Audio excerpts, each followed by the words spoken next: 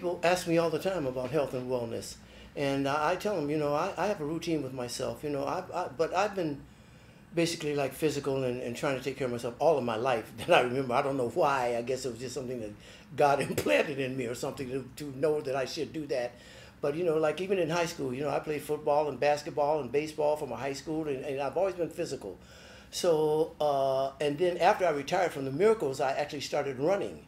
And I got to the point where I was running marathons. So I've always wanted to take care of myself because I don't want to be decrepit.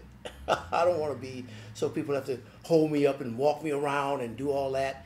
I want to be able to move on my own and to be as physically fit as possible for my entire life. So I make it a point to stretch and work out and do all the things that I think will help me maintain that physical status. And then also I try to eat right too. For a while I was a total vegan, but now I'm back to eating a little fish and a little chicken.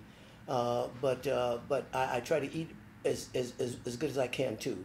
So I'm telling everybody who's watching this, please take care of yourself physically.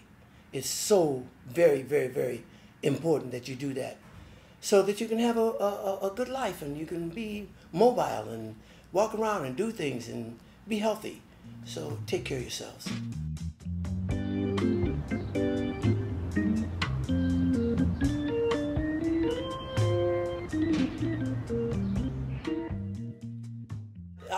First of all, I grew up in a neighborhood where most of my really close friends were physical, and we played baseball. We did all the things. Even when we were kids, when we were 8 and 9 years old, we were doing stuff like that. And I tell you something, what inspired me as a child more so than anything else I can think of about physical fitness is there was a guy named Jim Thorpe.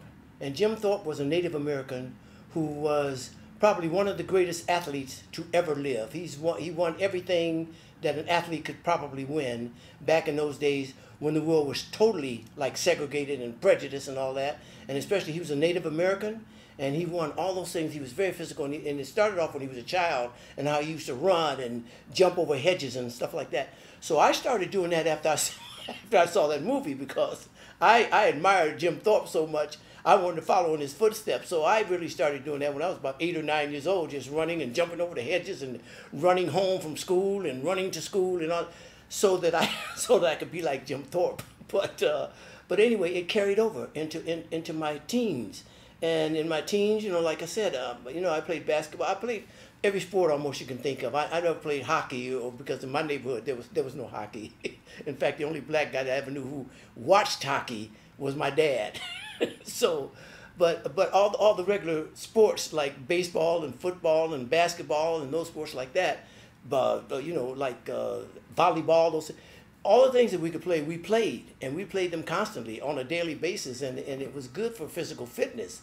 And so in my teens, I carried that on, and then I started going on the road with the Miracles when I was like 17 years old.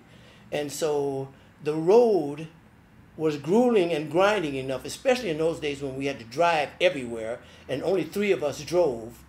And my turn would come to drive sometimes after the gigs at night. Especially then, the road kind of keeps you physically fit because you're moving around, you're doing so many things, and it's so hectic until you're kind of being physically fit from just doing that. But even at that, I still wanted to keep myself stretched out and doing things like that. And then later on in my life, in my 30s, I started to do yoga. And that was one of the best things that I've ever done for my life. It was one of the best things that I've ever done. And like I said, I'm speaking to everyone, but especially you guys, about being stretched out. Yoga was one of the best things I've ever done in my life. And so I still practice it, and I still do it. And I don't do it like I used to. I used to take time to just do a yoga session and just be there for 2 hours and doing it. And I don't do it like that anymore. And first of all, I don't have the time, basically, to do it that way. But I do it as much as I can, and I do it every morning.